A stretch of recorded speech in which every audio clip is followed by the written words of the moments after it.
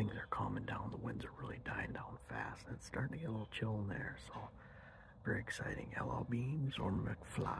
Those are the 2 bucks that I'm going for down here.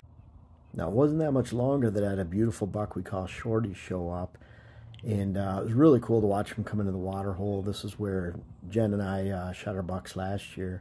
A lot of times they come out of bedding. We're not disturbing this area in any way. It's on the way to a neighboring food source. And then after drinking out of the water, they did a lot too, is they go start munching on our Green Max traffic blend. It's not a food plot.